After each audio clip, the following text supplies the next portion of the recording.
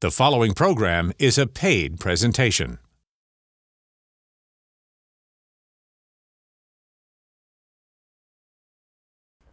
Wake up to the Word.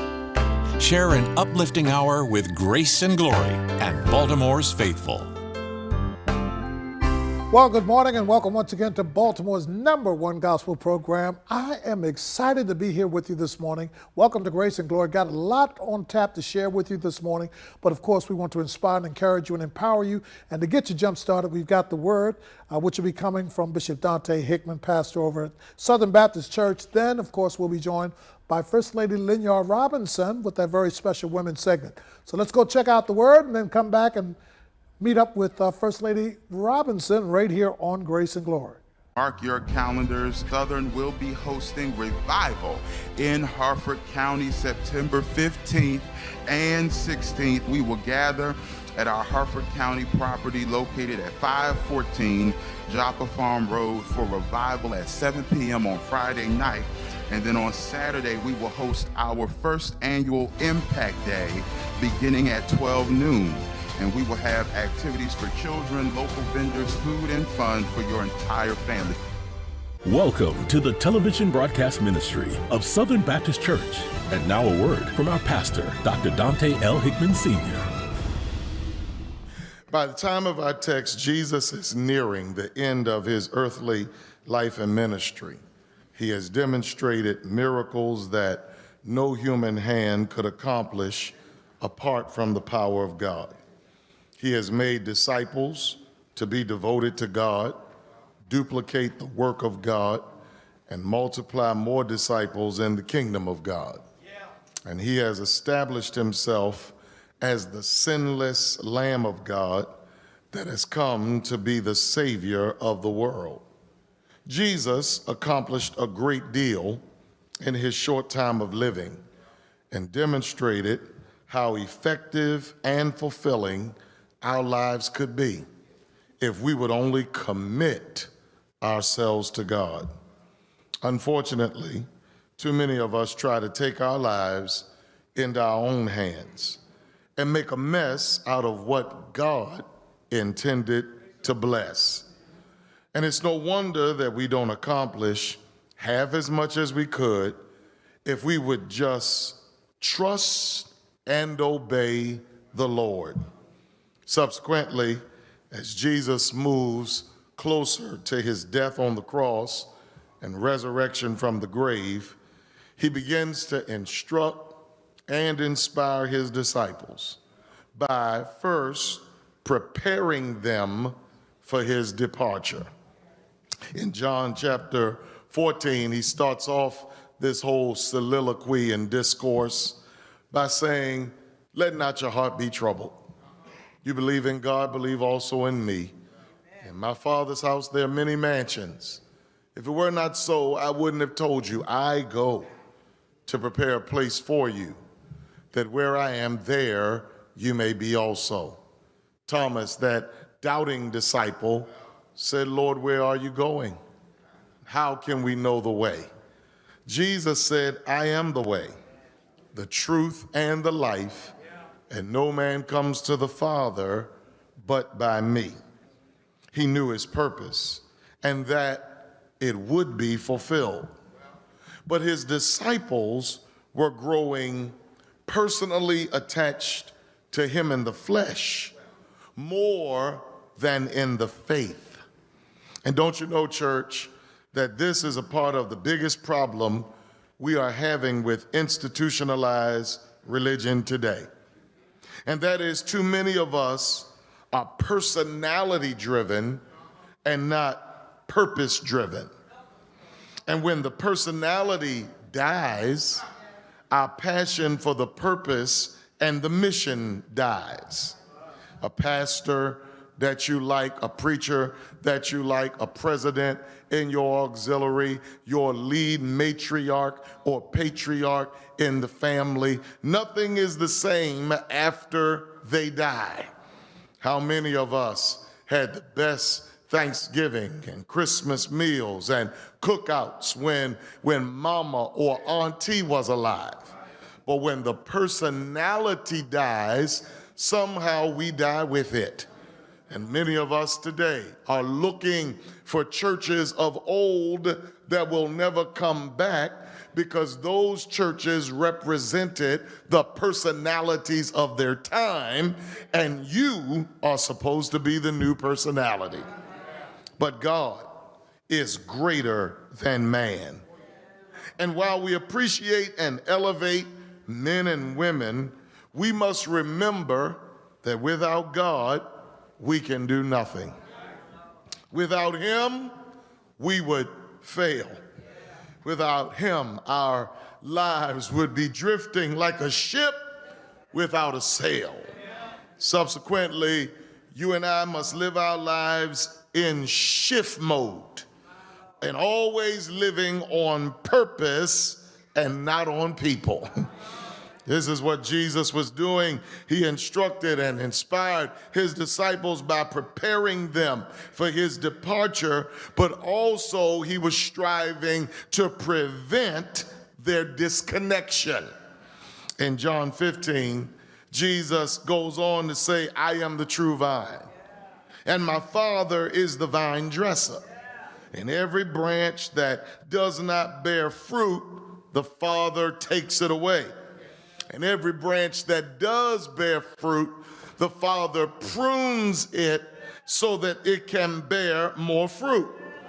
He said, resolve, abide in me, and my word in you, as the branch cannot bear fruit of itself unless it abides in the vine, neither can you unless you abide in me. Listen, Jesus didn't come merely to start a ministry. Jesus came to start a movement. And the sustainability of the movement is dependent, listen, upon our constant contact and connection with him. This is essentially why the world and the devil couldn't kill the church during the pandemic. We were the first ones they wanted to shut down, and they let the strip clubs and the bars come back before they wanted the church to come back. But they could not kill the church because we are connected beyond buildings. And let me blow your mind, we are also connected beyond technology. We are connected by the Spirit of God and by the Word of God. And when heaven and earth passes away, God's word will stand and hold us together individually as well as collectively. That's why we should pray more. That's why we got to fast when we're not in each other's presence. That's why we have to meditate on the goodness of the Lord. That's why we have to worship even when we don't have a choir or a musician or a minister to lead us in worship. That's why we got to maintain the spiritual disciplines, because they keep us connected, fruitful, and indispensable. Nevertheless, by the time we get to John 16, I can imagine the fear and frustration of the disciples when confronted with the fact that the one who made their lives satisfying and significant is now talking about leaving them when they felt they were just getting started. And this should be an example to all of us that our lives are not for our pleasure, popularity, and prosperity alone. God has a defined purpose for our lives that isn't based on our superficial timelines and deadlines. And it's important for all of us to seek his purpose and his will for our lives. Lord, what do you want me to do? Lord, is what I'm doing pleasing in your sight? Lord, whatever you're doing in this season, please don't do it without me. But what I love about Jesus in this text is that he demonstrates that the success of the kingdom does not stop with him. No, like a military veteran who paid the ultimate sacrifice for our liberties and our living, Jesus gave his life that we might live and live again. And he doesn't leave them to their own devices and imaginations to figure it out. But he says to them, nevertheless, I tell you the truth. It is to your advantage that I go away. Can you imagine? After walking with Jesus for 3 years, healing the sick, raising the dead, unstopping deaf ears, giving sight to the blind, feeding thousands, delivering people from demons. Now he says, it's to your advantage that I go away. Because if I don't go away, the helper will not come. Thank you, Holy Spirit, for that quick revelation. That's why some people have to be taken out of your lives, because you will never live as God intended for you to live as long as you're walking in their shadow. He said, I gotta go away so that I can send to you the helper. And when Jesus said helper, he was talking about the Holy Spirit. And it's interesting to note here, church, that Jesus was talking about eschatology, the study of the end of time, and pneumatology, the study of the Holy Spirit, at the same time. Oh my God, I'm tap dancing on your membrane and you don't even know I'm there yet. Only Jesus could talk about the end of something and the beginning of something at the same time. Thank you, Holy Ghost. Get it? He was doing a Memorial Day and manifesting the next move of God at the same time. And God, my dear brothers and sisters, sent me by here to tell all of us that he's bringing us to the end of one season of our lives while preparing us for the next season of our lives. I dare you to help me preach and look at somebody and tell them some stuff is over for you. But hold your head up, because some stuff is just beginning. I know you ain't shouting off that. You ain't as young as you used to be. And you will never be that young again. But you ought to thank God in your older years, you getting better than what you were in your younger years. That's why you walk around talking about, I wish I knew then what I know now. Just take what you know now and live with that.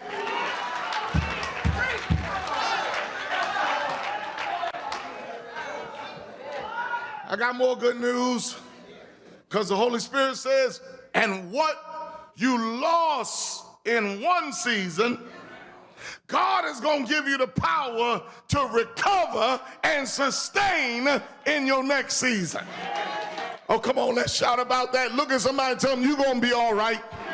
Don't worry about that arthritis, that bursitis. Don't worry about that blood pressure. Don't worry about that slow walk. Don't worry about your eyes getting dim. You ought to tell somebody, God's still been good to me.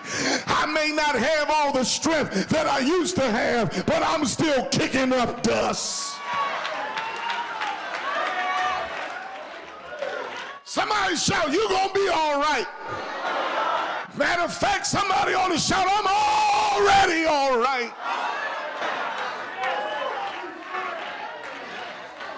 And I'm preaching this sermon because in this next season, Jesus is calling you to be the new Jesus. Oh, this is too deep for a holiday weekend. I dare you to look at the person beside you and tell them, you the new Jesus. Whew. That's right, Lucy. Help us, Lord. And I'm wondering if you the new Jesus, How many demons are you slaying? You the new Jesus? How many people are you feeding? You the new Jesus. How many sicknesses are you healing? Oh, you the new Jesus? Don't look at me. Talk to your neighbor. You the new Jesus? Do you have any compassion? Do you have any wisdom for me? Do you have any power?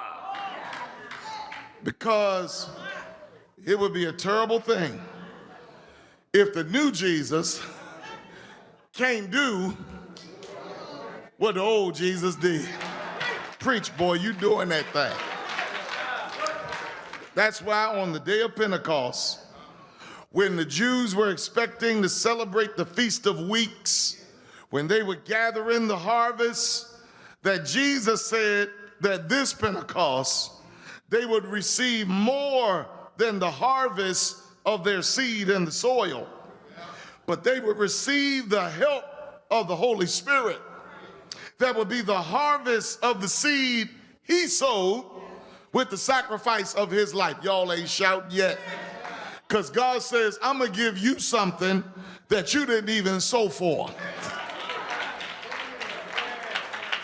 He said, I'm the one that's the corn of wheat. I'm the seed that died in the ground. I'm sowing my life so that you can reap an abundant harvest that's called the Holy Ghost. And can I tell you, church, that their harvest was great because it supplied their need at least once per year.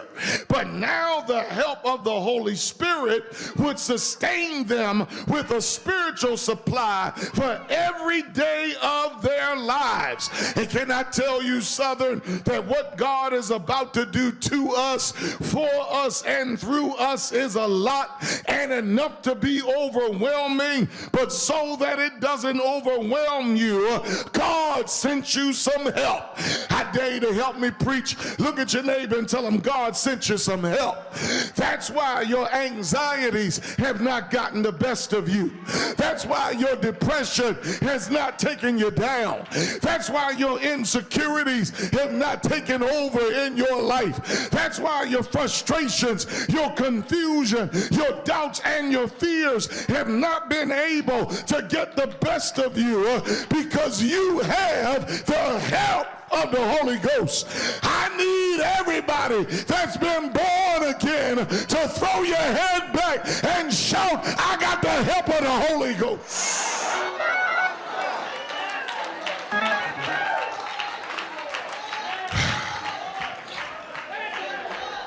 And on this weekend, where we celebrate the memory of veterans and the miracle of Pentecost, I thank God for the help of the Holy Ghost.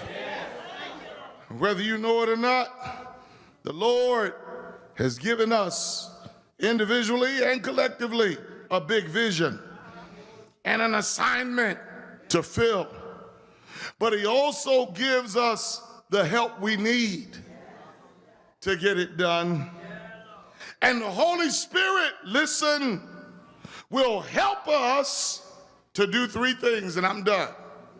The Holy Ghost will help you to overcome your sense of self-importance. Preach, Dante. Write it down if you're on the chat. That's what the Holy Ghost is doing for me, helping me to overcome my sense of self-importance. That's what verse 8 through 11 say, when Jesus said, and when he has come, he will convict the world of sin. Not you. The Holy Ghost will convict the world of righteousness and of judgment, because they don't believe in me, because I go to my Father and you see me no more, because the ruler of this world is judged.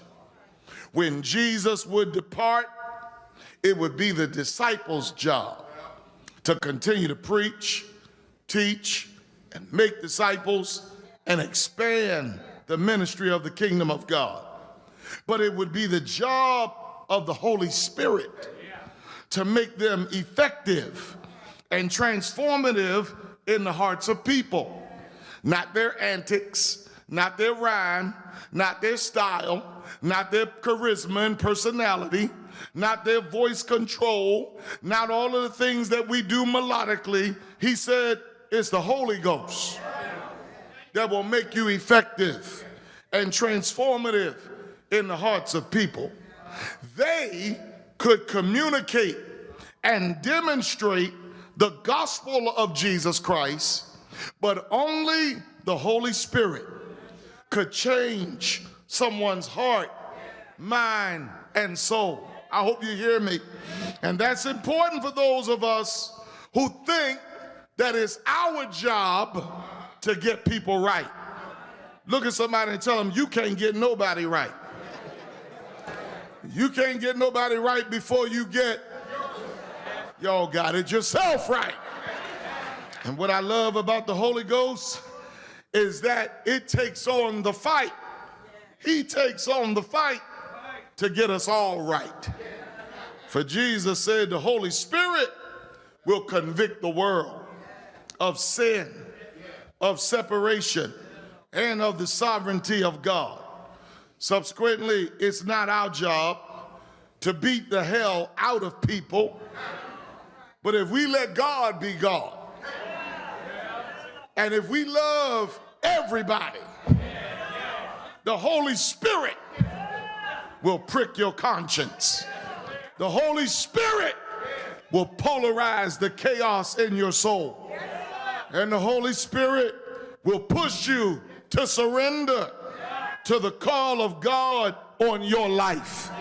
And I don't know about y'all, but I'm so glad he found me when I was lost and I wasn't looking for a savior. See, some of y'all sitting up here talking about, no, Reverend, we got to give them the Holy Ghost. No, I didn't have the Holy Ghost when the Holy Ghost came looking for me.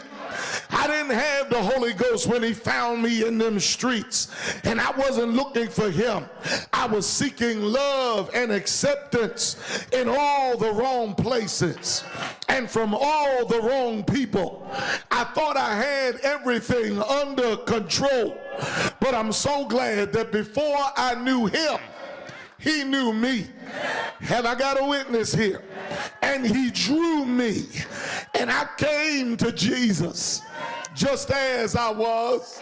I was weary, I was wounded, and I was sad, but I found in him a resting place. And ever since then, he has made me glad. And ever since then, he's been blessing me and using me in spite of me. Do I have any in spite of me people in the house? Has God made a way for you in spite of you? Has God opened doors for you in spite of you? Has God built a bridge for you in spite of you? Somebody ought to help me preach and say, the Holy Ghost, help me to overcome my sense of self-importance. But that ain't all he did. The Holy Ghost helps us with our short-sightedness. You think you can't see now? You think your eyes getting dim now? I can't see sometimes what God has for me. That's what Jesus said in verse 12. He says, I still have many things to say to you, but you cannot bear them now. However, when the Spirit of truth has come, he will guide you into all truth, because he's going to speak not of his own authority, but whatever God says, that's what he's going to say. Jesus had been teaching the disciples throughout his 3-year ministry journey through exhortations, illustrations, confrontations, and demonstrations. But he understood that they had a limited capacity to understand everything all at once, or even in a short period of time. I remember in my earlier years of pastoring, when my predecessor would tell me how much I wanted to know that I couldn't handle knowing right now.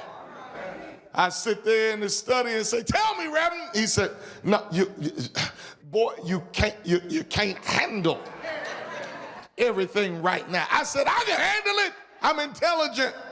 Tell me." "No, you can't handle it.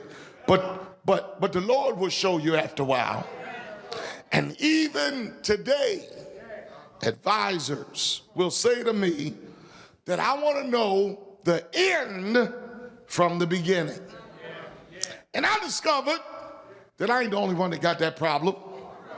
Most of us got that trait, honestly, from Adam and Eve, who wanted to know more than God. And so many of us stay wanting to know stuff we don't need to know yet. Help me preach. Look at your neighbor and tell them some stuff you don't need to know yet.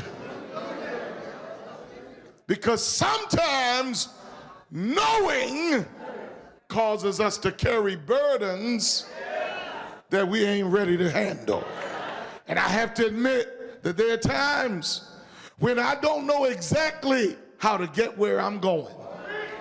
Sometimes I'm driving in my car, and because I'm the man and I've been there before, I start driving and I don't know where I'm going. So you know what I do? I use my navigation system. And like most of y'all, I put in where I'm trying to go, although I know a little bit about where I'm going. And sometimes the navigation wants to take me a way that seems long and wrong to me. Have you ever been there? Driving in my car and the navigation says exit here for 295. I said, no. Why go 295 when I'm already on 95? I don't want to drive all the way out of the way to where I'm going. And you know what my navigation say to me? Well, why you asked me in the first place?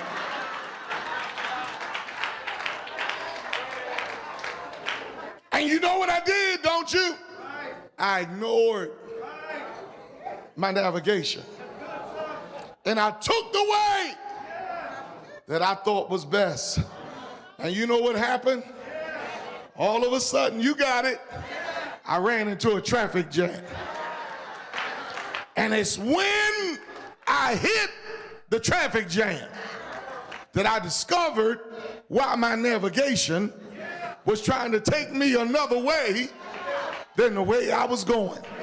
Come here for a minute, because how many traffic jams, how many crashes, accidents, and delays could you have avoided if you would have just been guided by your spiritual navigation? And God sent me by here to tell somebody in this next season of your life, you got to let the Holy Ghost be your guide. Let him guide you in your relationships. Let him guide you in your career choices. Let him guide you in your financial decisions. Let him guide you in your spiritual direction. And let him guide you in every crossroad of your life. And if you let the Spirit guide you, you'll be able to say, the Lord is my shepherd. I shall not want, for he makes me to lie down in green pastures. He leads me beside the still waters.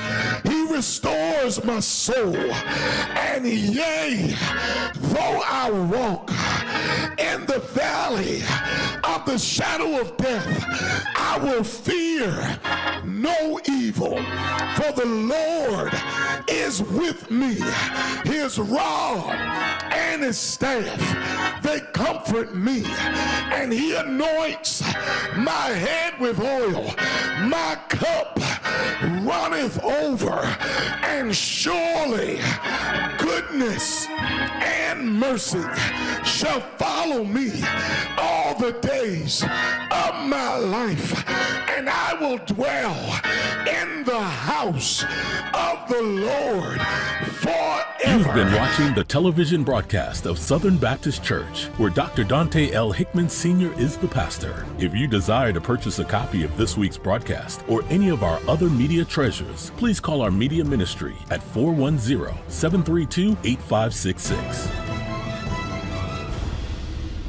Mark your calendars. Southern will be hosting Revival in Harford County September 15th and 16th. We will gather at our Harford County property located at 514 Joppa Farm Road for Revival at 7 p.m. on Friday night. And then on Saturday, we will host our first annual Impact Day beginning at 12 noon.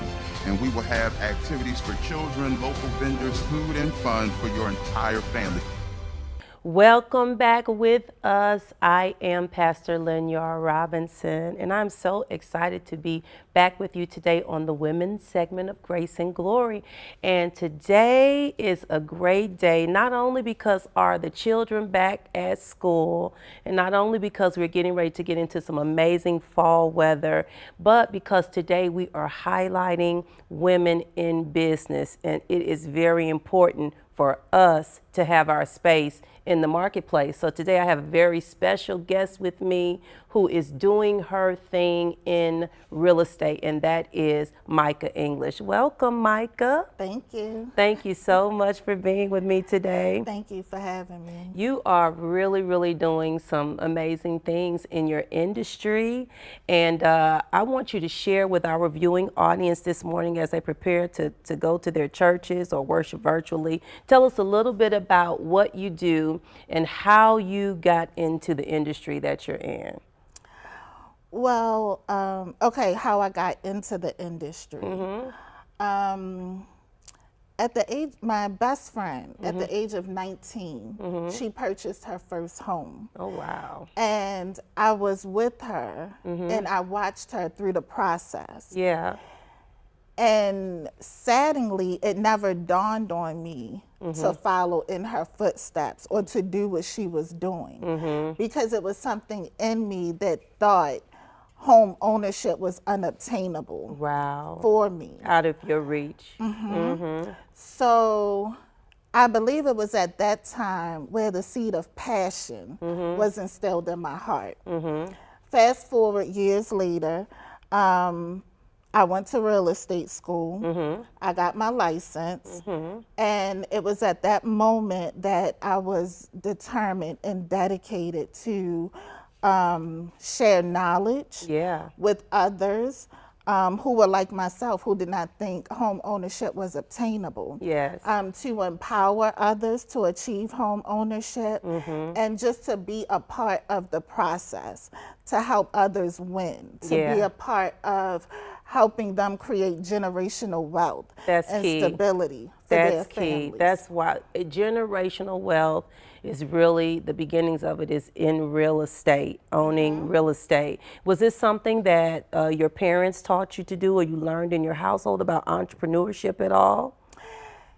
Sort of. Although my grandmother, by the time I was born, my grandmother was retired. But she was a business owner. My grandma, she had a 6th grade education, but she owned her own store.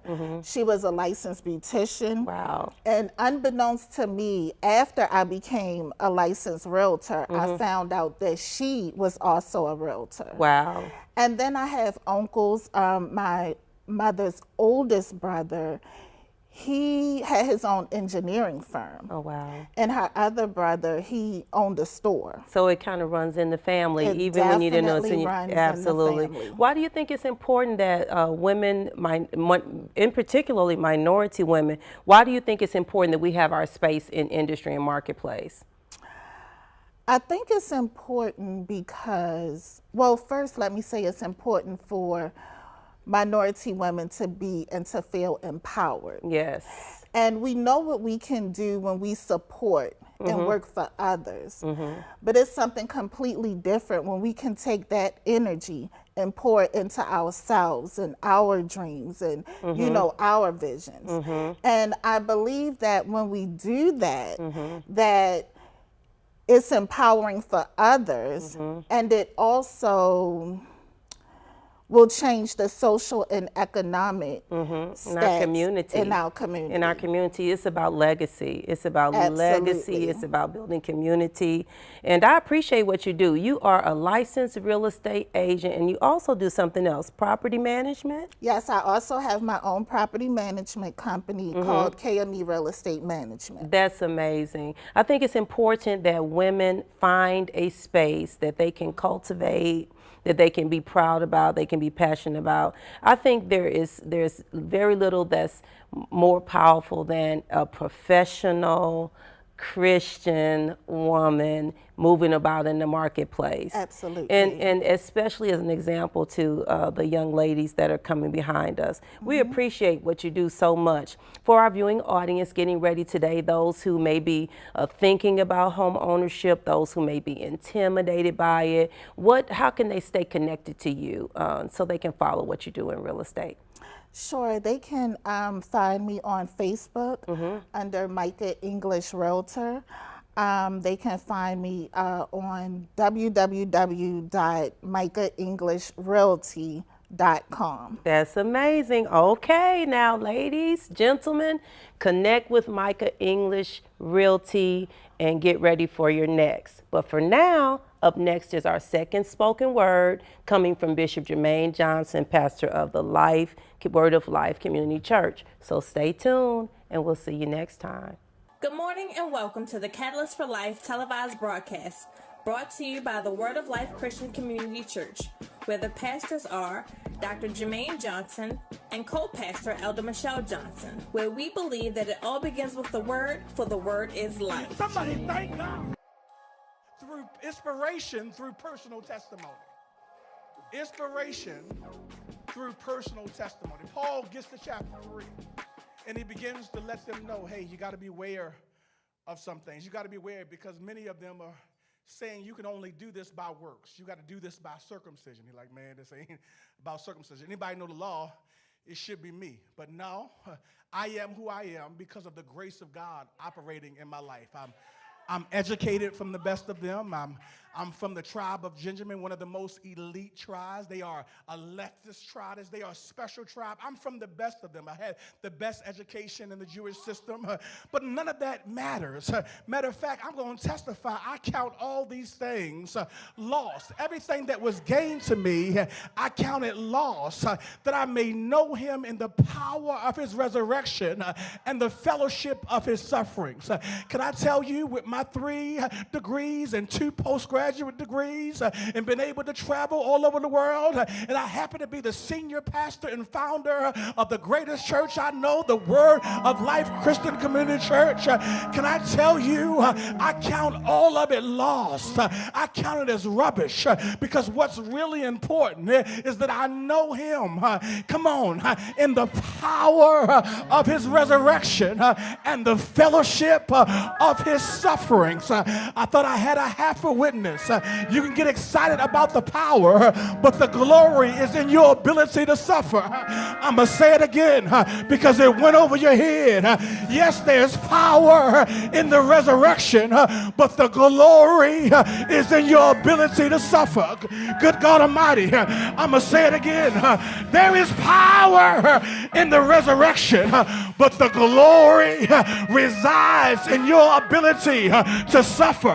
For I reckon yet your present sufferings, I thought I had about 10 folk who don't like your circumstance. I thought I had about 10 real people. I don't like this season of my life. I thought I had 8 people. I want some things to happen for me right now. I want to be married now. I want to have kids now.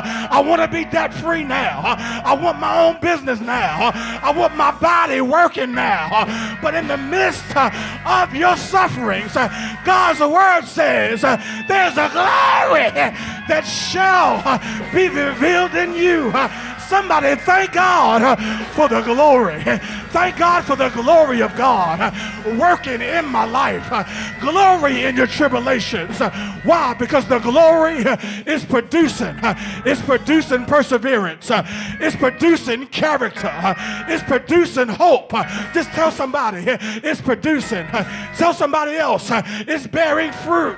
Somebody declare that God's glory is working on you.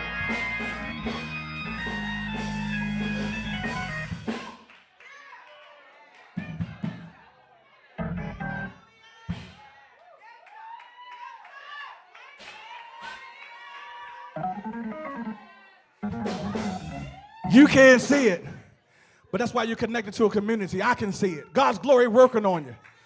Kamisha, God's glory working on you. Yolanda, God's glory working on you. Michael, God's glory working on you. Elisa Dawn Wilkerson, God's glory is a working on you. Tamara, God's glory is a working on you. Come on, somebody declare God's glory is working on me.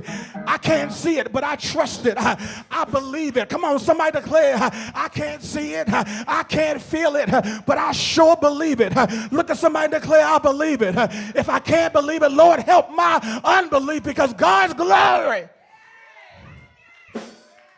Paul just testified, I got all this stuff, but I count it all loss that I may know him in the power of his resurrection and the fellowship of his sufferings. Then he begins to say, Trainer, brethren, not that I have apprehended, he's testifying, but I forget those things which are behind, and I reach forward to what is ahead. Therefore, I press toward the mark for the prize of the high calling, Latanya, that is in Christ Jesus. In the midst of this metaphoric Olympic race that he uses in this Greek-Roman world, that you got to press, that I'm pressing toward a goal. It suggests that if I'm pressing, I don't feel like it. It's a press that I don't have my best strength, but I'm pressing in spite of. I thought I had about 17 people that can be honest enough to know that I pressed my way in here this morning. I pressed my way out of bed. I'm pressing my way to work in the morning, but I got a goal in mind. I thought I had somebody here. I pressed to pay my tithes today. I'm pressing to pay my rent and my mortgage. I pressed at the gas station, but I got a goal in mind. I pressed to pray for my enemy. Matter of fact, I'm pressing to pray for myself, but I got a goal in mind. Do I got anybody in here? I got somewhere I got to be. How I wish I had somebody here. You thought this was it? You thought all that God had for you was right here? No, baby. God has plans for you. Somebody thank God that I'm in the plan of God. Just tell somebody, bloom where you plant it. I know it ain't the most ideal situation, but press toward the mark. Every day you keep stepping, you are moving closer to the mark. Somebody declare you're moving closer to the mark. God has a compass. Good God Almighty. He has eyes on you. Oh, his eyes is on the sparrow. So I know he's watching me. Look at your neighbor and say, I know he's watching me. If he's taking care of birds, if he's taking care of rodents, come on, somebody declare, I know he's watching me. Chapter 1, he ignites appreciation. Chapter 2, he encourages you, Lachey, to receive the impartation. Chapter 3, Elder Pyatt, he inspires us through personal testimony. But when we get to chapter 4, Michael, he invites us to reimagine. But he invites us to reimagine, Kevin, in the midst of conflict. Missionaries, church folk, sister girls, they in conflict. I don't know if it was over potato salad or macaroni salad. I'm not sure. If it was over, Trina wanted to wear black and white and Jade suggested blue. I'm not sure, but they they had a conflict. Something going on, and they were faithful workers, because every now and then you'll get weary. Your patience will get thin, and things begin to irritate you that didn't irritate you in previous seasons. That just shows you that you need Christ. Look at your neighbor and say, I need Jesus. I need him. You might not need him, but I need him. I need him. I need him. I know you pray every day, but I still need him. Look at your neighbor and say, I need him. I need him. But he tells them, he says, look, I need you to settle your disagreement. I need you I wrote this letter to build you up and encourage you in the midst of joy and encouragement, to remind you that life is going to happen, but we can't allow the disagreement or all that we've experienced to overshadow all that has been done. I wish I had somebody. And he tells them, settle it. Look at your neighbor and say, settle it. You're creative enough. Come on, help me preach. You're creative enough. You're gifted enough. Come on, you are more than conqueror.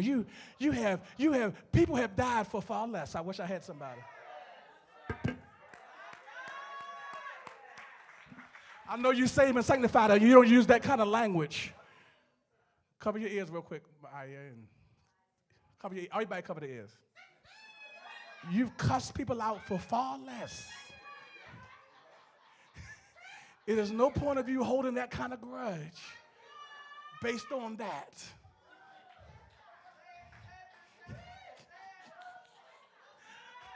I know I got 8 real people in the church.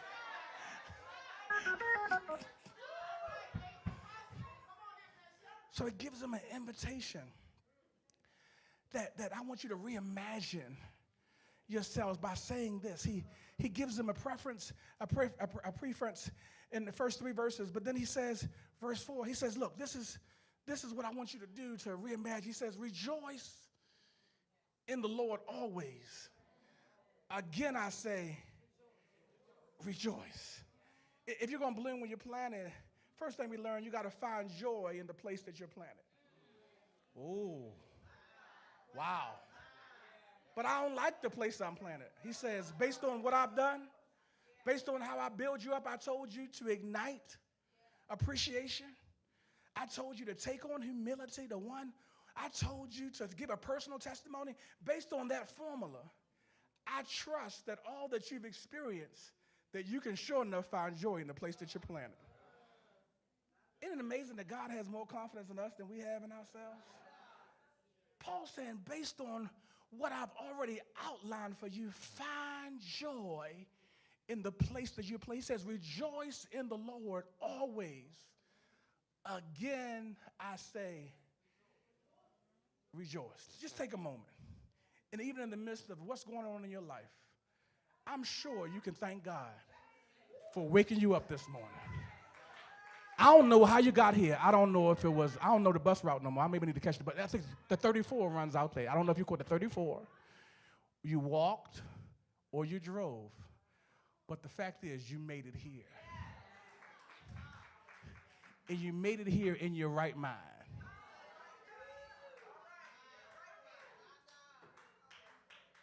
So find joy in the place you're playing. All that comes to my mind, Elder Vanessa, Chantal, is Friday when Smokey's mother told him to go to the store. LaTanya, he said to his mother, it's not enough. His mother clapped back and said, make it enough. And I want to tell you, I might not have said enough things to stir you up, but make it enough that you can find joy in the place that you're playing. Don't tell me the Holy Ghost don't work. I ain't even thinking about it. Holy Ghost gave me that one. Some of y'all gonna be like, Pastor told me to watch this movie Friday. Oh my gosh, Pastor, oh my gosh.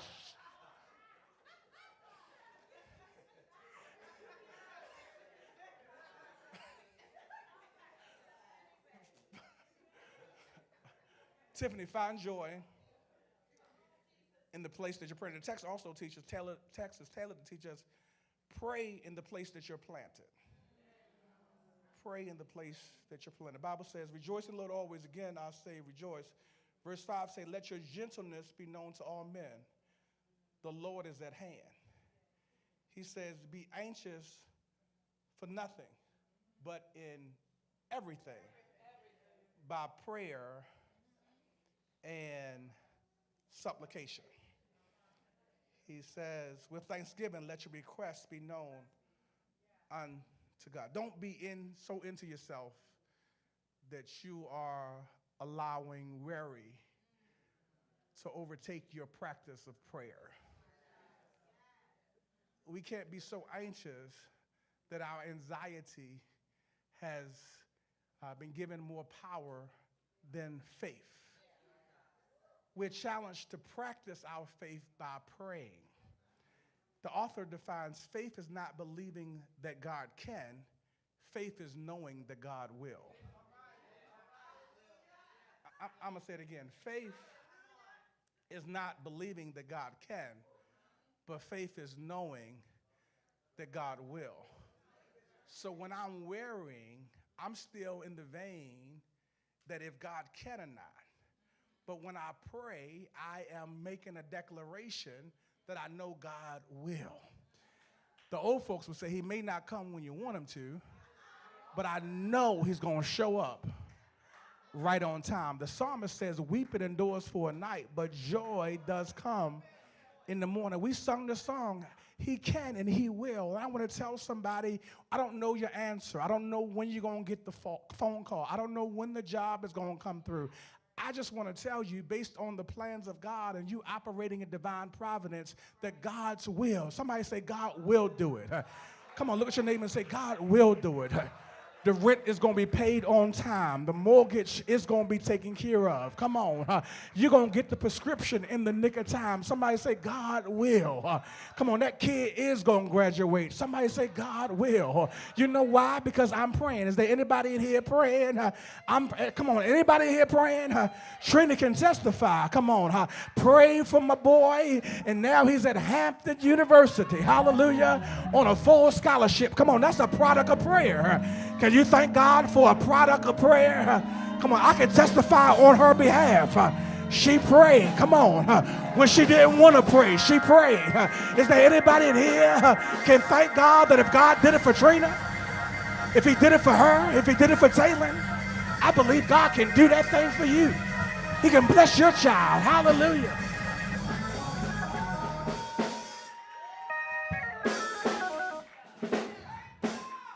Find joy in the place you're planted. Pray in the place that you're planted. As a result of prayer, he says, you will receive peace in the place you're planted. It's right there in the text. He says, be anxious for nothing, but in everything by prayer and supplication with thanksgiving, let your requests be known to God. Here it is. And the peace of God, which surpasses all understanding, will guard your hearts and minds through Christ Jesus. As you are committed to prayer, he says you will receive what? Peace in the place where you are planted. The journey of growth and development, of being able to seek and realize a positive benefit from any situation or set of circumstance to bloom where you're planted is simply rooted in your faith. Somebody declare, it's rooted in my faith. I'm standing on nothing else but the faith of God. And he says that now faith is the substance of things hoped for and the evidence of things not seen. Without faith, it's impossible to please God. If I got the faith the size of a mustard seed, it's enough to move a mountain. Thank you, Elder Singletary.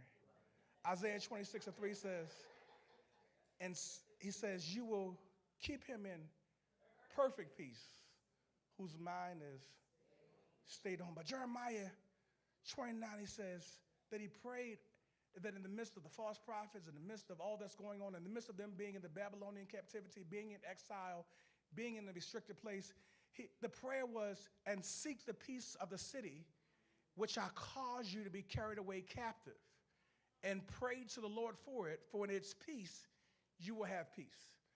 This is a lesson for you. In the place of restriction, in the place that you are, God's saying there's already a prerequisite, there's already a prearranged atmosphere of peace right in your circumstance. But you are waiting for the breakthrough before you can experience peace. No, you can have peace right in the storm. right in the circumstance, God is saying, I'm right there. So the city in which I carried you, even though it's not the city that you prayed for and the city that you desired, in other words, the situation for your life is not ideal, but you can find peace because God is right there.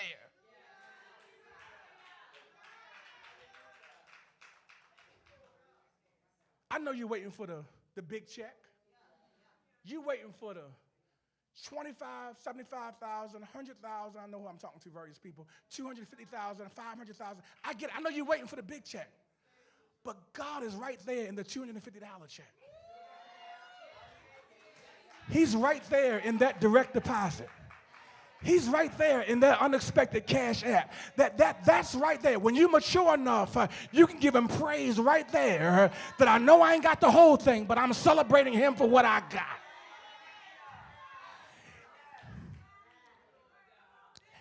And just as Jesus and the disciples in Mark 4 were in the storm and the storm began to rage and they was wondering how Jesus can sleep in the storm, and he just woke up and he said, peace, be still. And all of a sudden, wind ceased. And I thought I had somebody that even though you ain't out of it yet, you're going to bloom and celebrate where you planted. Because guess what? There's still peace there. Look at your neighbor and say there's peace there. In the midst of the drama, guess what? There is peace right there. Ow! I know it feels like a different set because you're used to celebrating when it's all over. But I'm trying to teach you and give you ammunition that you're going to slay that devil over the head. Even with my bills 2 months behind, I got peace. Even with uncertainty on my job, I got peace. Even while I'm arguing with your tail, I'm experiencing peace. Welcome back. Hope you've enjoyed the program today. Many thanks to, of course, our spoken word agents, Bishop Hickman as well as Bishop Johnson, for sharing with us today. And even as we prepare tomorrow to reflect and remember the tragic events of 9/11 a few years back, I am reminded of how the country pulled together and there was a strong sense of unity and patriotism that was the desired response to what had happened. And my concern is that if we could be able to embrace and engage in that kind of spirit outside of tragedy, that would be a real triumph, something that could grow and be a positive as we reflect on the events of tomorrow. So with that being said, as always, we prepare to leave you. We pray that you'll remain in his grace and in his glory. And we look forward to connecting with you next week right here on Grace and Glory. Mark your calendars. Southern will be hosting Revival in Harford County September 15th and 16th. We will gather at our Harford County property located at 514 Joppa Farm Road for Revival at 7 p.m. on Friday night. And then on Saturday, we will host our first annual Impact Day beginning at 12 noon. And we will have activities for children, local vendors, food, and fun for your entire family.